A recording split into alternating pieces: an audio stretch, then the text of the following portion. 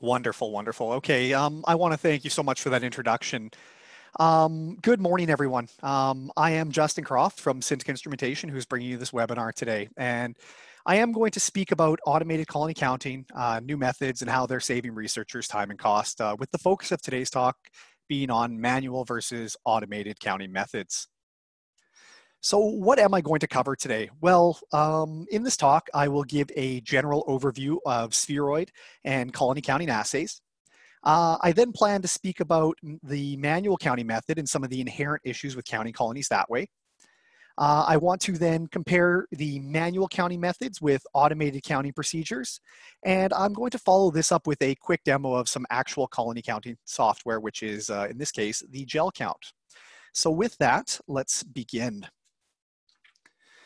So as we all likely have an idea about what clonogenic or spheroid assays are all about, I'm going to try and keep this section relatively short and to the point. Now, just as a side note, while I will speak mostly about clonogenic assays moving forward, please do note that most everything I mention here can be translated to things like organoids, and we do have plenty of researchers using systems like this to get their organoid numbers and sizes. So with that, in recent years, we have seen an explosion of new discoveries in relation to the diverse molecular and biological changes underlying cancer, toxicology, and organoid development even. These insights are changing our understanding of the complex pathways that regulate these various cell biologies, meaning research labs today are translating these findings into novel approaches towards helping us understand a wide array of diagnoses, prognoses, and therapies. However, these developments are generating some fundamental operational challenges for labs. An expanding number of treatment drug therapy options and trial candidates further means the colony formation assay is really mounting in scale and complexity as researchers, such as yourselves, attempt to evaluate an increasing number of variables. Now, the colony forming unit or colony forming cell assay has really become universally recognized as the gold standard method for measuring the effects of things like radiation, chemotherapeutic drugs, and other agents on cell viability. Now, as you likely know, there are two types of colony formation assays available to you.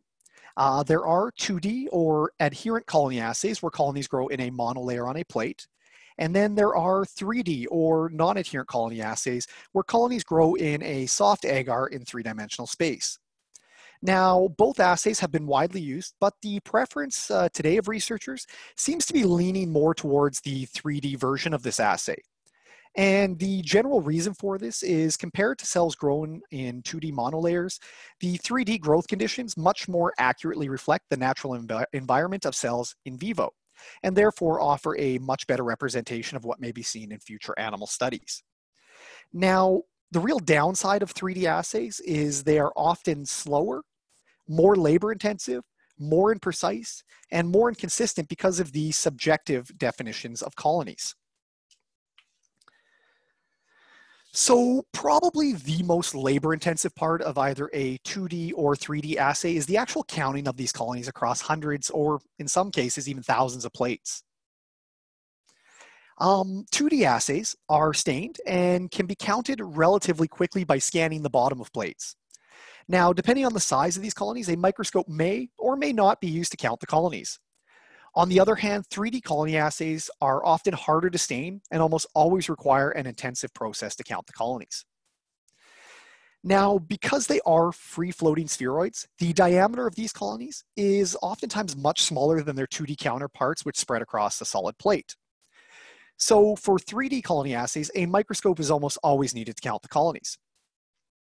And this is a truly labor-intensive process. And perhaps some of you have done this, but it requires a trained individual that is not only good at moving the microscope efficiently across an X and Y axis to count the colonies, but they must also adjust the depth or Z axis to ensure they count all colonies within the 3D matrix. So while the manual counting scenario has been and continues to be challenging enough in the monolayer two-dimensional samples, In recent years, as I just mentioned, sphere formation in 3D assays, which more realistically simulates tissue state, have become increasingly popular with cell biologists. These three-dimensional cultures in these 3D cultures, accurate visual recognition of these colonies requires the use of a microscope, making consistent manual counting dramatically more labor-intensive.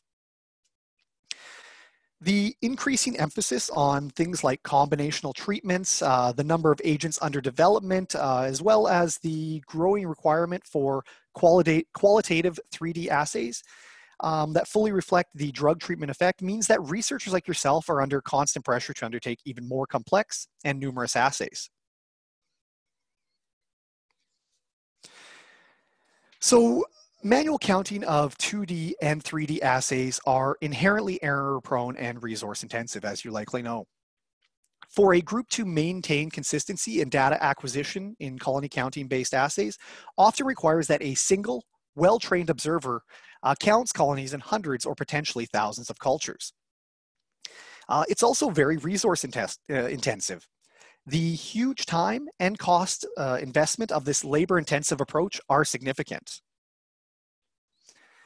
On top of that, the assay itself really does lack external standards that do not allow for assay calibration or standardization, making validation of clonogenic assays quite difficult.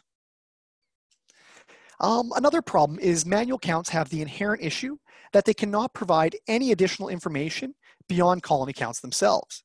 And while most doing colony counting can attest that they have at least seen that there are differences in colony size distributions, this really has never been practically or reliably measurable. So what can be done to help resolve some of these issues? So the way forward. Today we have modern automated colony counting and image analysis systems that offer an efficient and cost-effective alternative to manual counting. These systems can deliver a significant reduction in turnaround time of high sample throughput assays. The automated image acquisition and analysis approach to colony counting has been validated and is found to provide a much higher accuracy and precision compared to manual observer counting, which actually reduces both intra and inter-observer variation. On top of that, these systems use high depth of field imaging and combine them with powerful algorithms leading to unsurpassed colony detection performance. This detection includes the resolution of things like overlapping colonies and differentiation of real colonies from debris or other artifacts. Furthermore, today's intelligent systems enable operators to set defined colony threshold for counts. An example of this being the exclusions of colonies based on size or colony shape-related parameters, as well as general object detection sensitivity. Now, what's also really nice about automated systems is they allow for repetitive plate counting of non-adherent colonies without the need to stain cells. And as a lot of you probably know, most stains will impede colonies from being used again, meaning longitudinal studies need more samples to achieve all time points. So by providing a standardized method for automated colony formation analysis, your research lab is able to improve its results while reducing the cost of colony counting.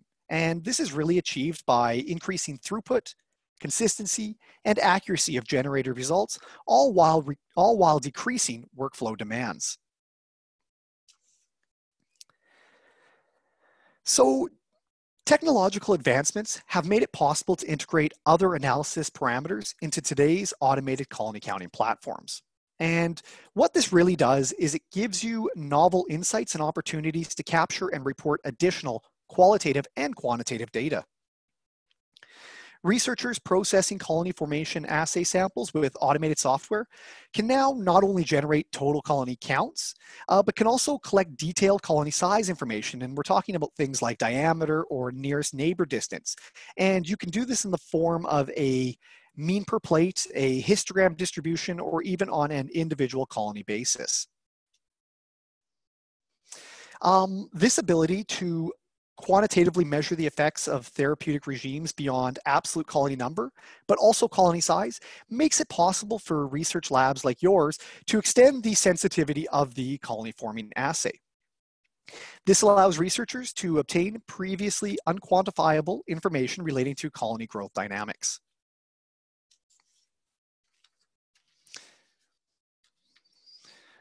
So moving on to data capture and export. So today's sophisticated imaging systems for automated colony counting deliver unparalleled data capture and export capabilities. These extend from basic colony counts and mean colony statistics to full digital image archiving and colony raw data export. Images of colony plates or dishes can be saved in a general purpose bitmap format for presentations or print output into lab documentation. Alternatively, they can be saved in a digital raw image format that supports the processing or, if you need to, reprocessing of samples. So now research labs can visually document findings quickly or submit captured images to multiple research teams. They can extend these to external agents for independent validation, processing, and assessment. This ability to capture, process, and export data on and offline is a cost-effective and really a fast method of undertaking objective and rigorous double-blind tests, and can extend the potential to participate in global and large-scale trials, or even pursue new collaborative approaches. So one really large advantage of automated systems is that assays can become reproducible under the same settings regardless of whom the user is. So storing and reapplying defined count parameters to maximize counting proportionality and reproducibility enables participation in large-scale or multi-site research. These settings can be stored and reutilized in single studies, reducing the complexity of accurately assessing the effects of drugs or combined therapeutic approaches in respect to both dose and time of exposure using fewer culture plates. Count parameters and settings can also be stored and submitted to other teams or personnel, enabling in parallel validation programs or the multiplication of treatment assessment trials. So really what I'd like to do now is I'd like to quickly run through an example of what an actual advanced automated colony counter can do. And today I am going to show you the Gel Count, which is an automated colony counting platform by Oxford Optronics. And just quickly, while we're looking at this, there is the hardware component, which is the white box on the left-hand side, as well as the software component, which you can see on the right. And just as a preface to me showing you the software, this is a product that we at Scintica do offer, but by no means is the only option for colony counting. Now, while I switch to the software here and have a quick drink of water as I'm starting to get a little bit parched, Sam is going to pass along another quick poll and we will resume our webinar following that. Thank you, Justin. We'd like to know a little bit more about you. So the poll question is, what is your role in the lab? Are you a professor, postdoc, PhD, or Master of Science candidate, lab manager, or tech? And the last option is other. I'm going to give Justin a chance to grab a drink of water and let everyone submit their answers. I think we have mostly everyone. Okie dokie. All right. I'm going to bring back Justin. Perfect, Sam. Can you? Oh, sorry, Sam. Can you see my my software here? Yes, I can. Wonderful. Okay, so yes, we can absolutely resume here. So here is the Gel Count software. Effectively, what I'm going to do today is analyze an image that was previously taken by the Gel Count's hardware component that you can see here. And just for your reference, the hardware component itself can image 4 6-well plates of non-adherent colonies in less than 6 minutes. And once the settings are all set up, the software can analyze the wells in less than 2. So again, what we are looking at here is one 6-well plate of 3D non-adherent colonies, and we can click through the other wells here. Again, you can see I have all the other wells. Further, it's also important to note that I can zoom in and out with this functionality here, again, or I can just scroll with my mouse. Simple enough. So really, I'm going to start moving on to some of the more important aspects. So to actually process an image, we need to tell the software the area that we want to count. And to do this, we are going to apply what we call a cell mask. So that's actually this green circle that you can see around this well here. And basically, the way the mask works is anything within the circle will be counted. Anything on the outside, of course, will not. So the mask can actually be made larger and smaller using the mask radius tool. You can see that. It can also be moved with the mask moving tool. So once the mask is set on one well, it can be copied across all other wells as well, so just keep that in mind. And once all the masks are correctly placed, these masks can be saved for the specific brand of plate you are using for future studies, which really should completely remove this step. So I'm actually just going to reload the masks that I saved earlier, so everything is set up perfectly. So load mask, it's this one here. Okay, and now you can see again, my masks will all be perfectly placed. Okay, so let's move on to a bit more functionality here. So next we have the optimizer tool, which gives us the direct access to the fundamental algorithm and colony processing functions. So that brings up that there. And so by clicking this, it opens up all of these tabs, which you can see here. And I'm just going to do the basic settings today, but do realize that there are advanced features which may allow for further control of the colony counting algorithm. Now, just before I move on, I do want to quickly explain how these tabs work. The tabs themselves are meant to run in a top to bottom fashion, meaning any change that is made to the available settings in an individual tab will have a downstream effect on the tabs below it. So we always start from the top tab and work our way down. And really the idea here is by optimizing and adjusting the tools and functions provided, one will end up with the sort of decision making by the algorithm that one feels is appropriate for their study. So let's start with the pre-process tab, the one we're in right now. Now, there's not really much to say, but there is one function I do want to mention, which is the measuring tool at the bottom here. So if I turn that on, and I'm just going to zoom in a little bit so this is a little bit easier to see. Now, once it's switched on, it actually allows me to draw a line across any of the objects on screen. So what I'm going to do, so I've zoomed in a bit, and now I'm going to draw a line across a small colony, and we'll see it gives me a length. So let's just choose a small one. Let's choose this one here. And again, it's a pretty crude tool, but it can give you a small length. And we can see this item is approximately 87 microns. Now, this can actually be useful because what it allows me to do is select one of the smaller objects like I just did. And now I can go to the colony detection tab and I can specify a lower limit of approximately 80, which I've already done. Now, we can follow the exact same steps as we did for the upper limit as well, but for now, we are going to go with the already set 400 microns. So let's move on. I'm going to now look at edge detection shape, which is the top slider here. And what this is purely looking at is to detect colonies based on their edges, so how nicely the edges are formed. And really the thing to note here is if we back off the sensitivity, we can see we lose a lot of colonies that should be called colonies. And if we go too far forward, actually we'll go even a little further than that. Yeah, we'll pick up a lot of false positives. So just based on me doing this earlier, I did find that approximately 65 will get me my colonies that I'm looking for. Perfect. Now, just as a quick FYI, to a large extent, some of the settings that are used, like colony edge detection, like we just used, do really need to be tested in a trial and error fashion with your colonies and treatments, just to make sure the software is able to detect what you want as to delineate actual colonies from background in any artifacts. So let's move on to center of detection. And what this tells the algorithm is what to consider the center of a colony and what not to.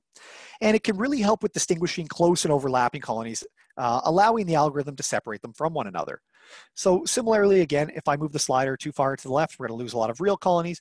Too far to the right, we may pick up a few that are not colonies. And again, I found for this example, 65 tends to be about where we want to be. So just quickly, in this example, again, I'm going to be using 65. Okay. Let's move on to the fine tuning tab, which is this one here. And first, we're going to look at the good edge factor. This can be useful in removing false positives of an artifact. It can be used to suppress non-specific detection, especially around colony edges where colonies are not quite round. So for this example, I'm actually going to move to a spot on the plate that I know this shows us off quite well, which is down here. And again, we're going to be focusing on the kind of darker area in here. So in this case, we can see, actually, let me just slide to get everything coming up. So we can see that there is colonies here that are not being detected. Again, as we move that slider down, we can start detecting these colonies. But again, we don't want to be picking up false positives. So for this example, I think I saw that 70 is about right to remove many of those false positives.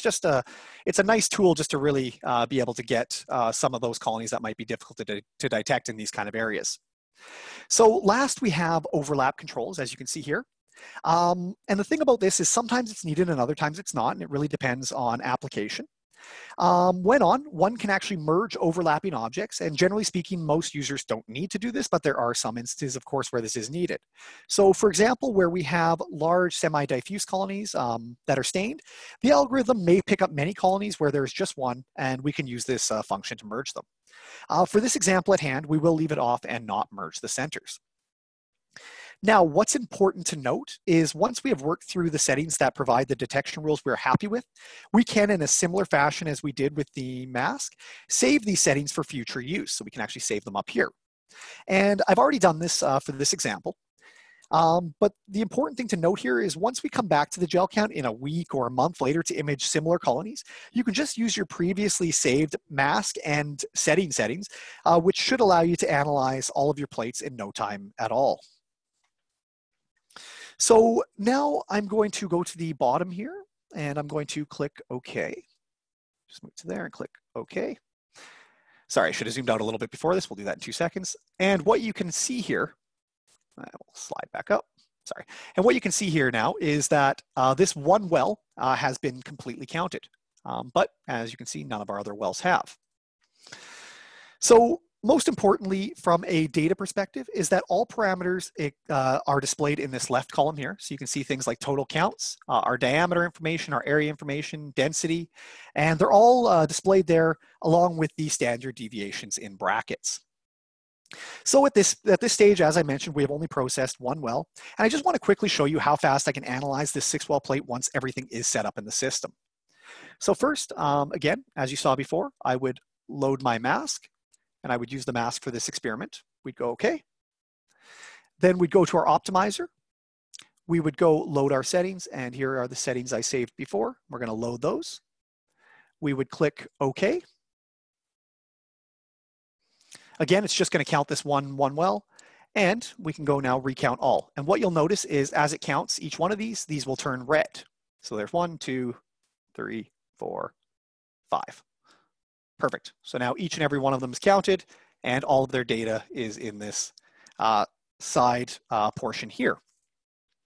So just for reference for you, if we had 4 6-well plates as opposed to the one that we are counting here, we could pretty easily count them all in under a minute or 2. Now, before I move on, there is an option at the bottom here to create a histogram to visualize some of the data parameters like diameter or nearest neighbor distance, and work well as preliminary graphs to let you know what's going on well to well. I'm not really going to focus too much time on them here, but I do want to let you know that that functionality does exist.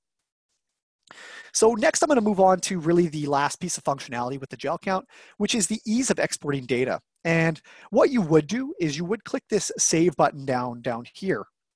Now, just for simplicity's sake, so I don't have to bring up these various files and click through them, I'm actually not going to click this button, but I will show you the type of data that we can generate with a system like this. So I am going to just jump quickly back to my PowerPoint.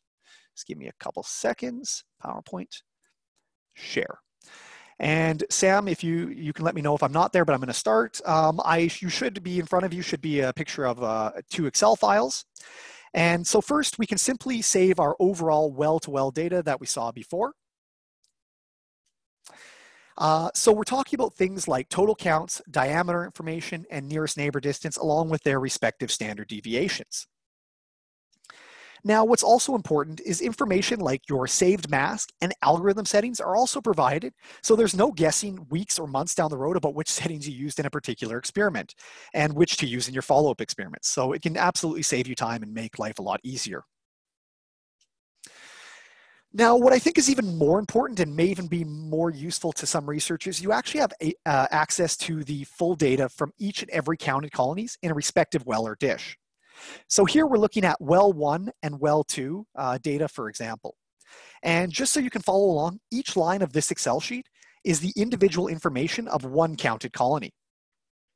Now, what this means to a researcher like yourself is you actually have the ability to run multivariable statistics across treatments comparing things like survival, volume of colonies, and nearest neighbor distance, which is something that just really isn't possible with the manual counting of colonies. And really what this does is it can make what would normally be a simple colony viability study a much more dynamic experiment by looking at a range of factors and their effects.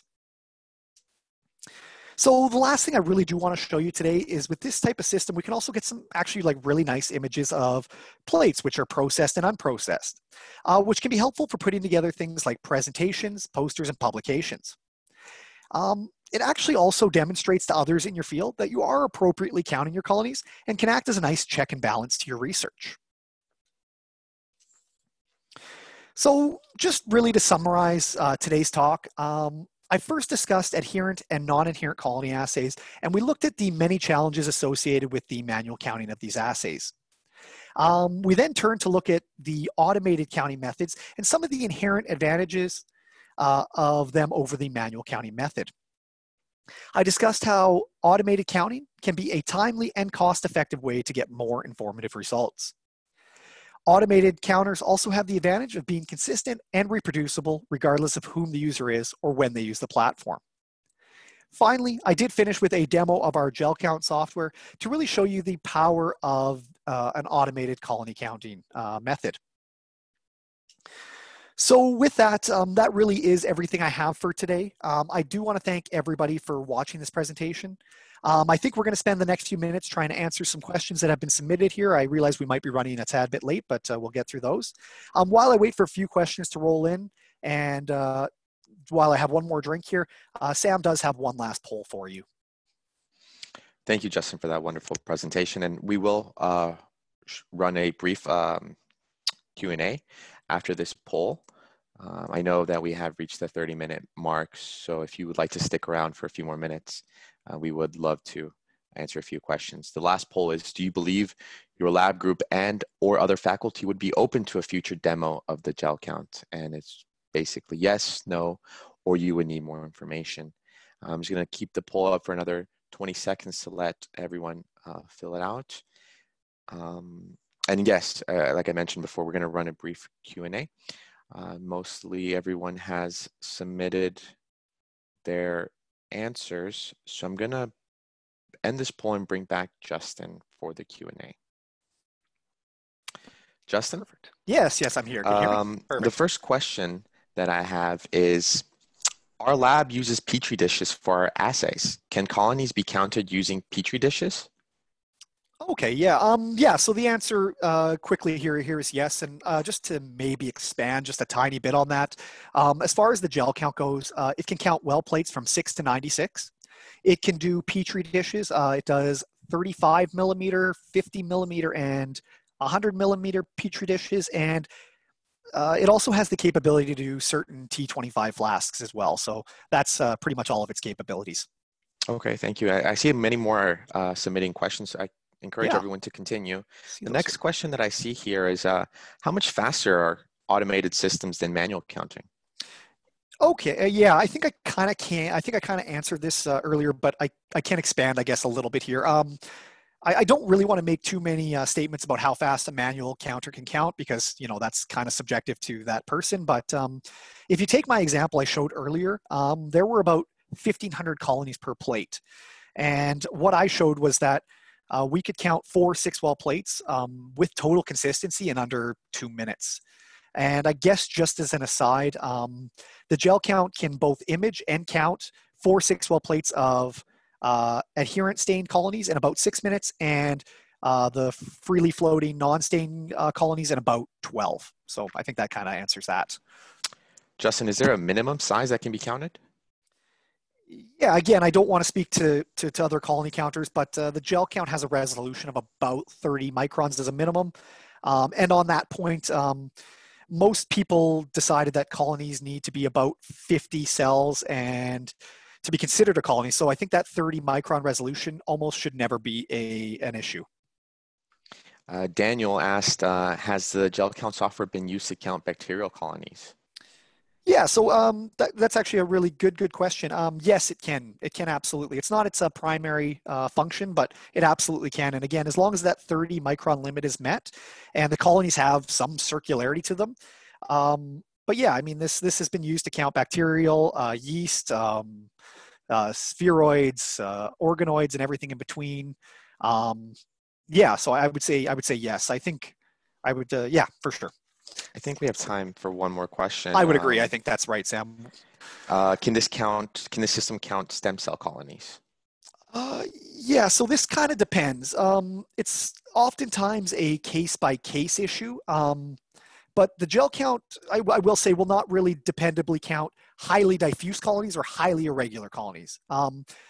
The algorithm really wasn't made for counting based on colony morphology, but honestly, generally, what I suggest is if you have a question like that, usually what I would suggest is just taking a picture of what you have, and I can tell you pretty quickly whether it can count it or not.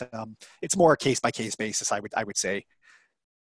Okay, well, thank you, Justin. We have over 20 more questions that we're going to get to after this webinar. And as mentioned at the start of our webinar, we will answer all these questions at the end and publish it on our website. I'd like to thank Justin again for the interesting and informative presentation. I'm hopeful that you all will walk away satisfied that we met your learning objectives by highlighting the key differences between manual and automated counting methods, the speed and additional information that can be gathered through automated counting. And lastly, how the gel count, a system cited well more than 200 times, has been helping labs remove bias and garner accurate counts for every study. Again, please feel free to reach out to us directly if you have any more questions about anything presented in the webinar or demo today. Thank you again to all of you for taking the time out of your day to attend our session. We look forward to seeing you at a future Scintica Instrumentation event. Have a great day, everyone. Goodbye.